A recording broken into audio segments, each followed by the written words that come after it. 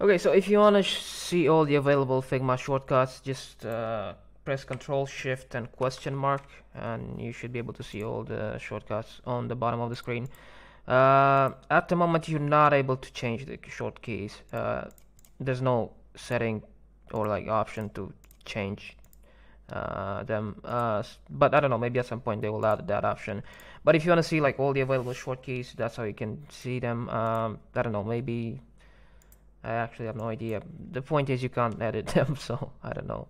But at least you know all the available short keys, so you can maybe use them or like learn them. I don't know, maybe you can adapt.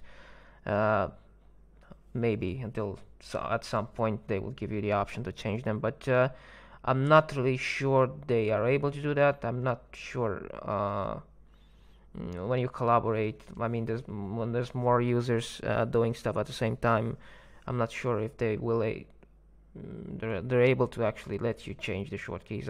That's what I'm trying to say. But I'm actually yeah, I have no idea what I'm talking about. Yeah, so to keep it short, no, you cannot change the short keys at the moment. Just get used with it, or like use Canva or some shit. Yeah, I don't know.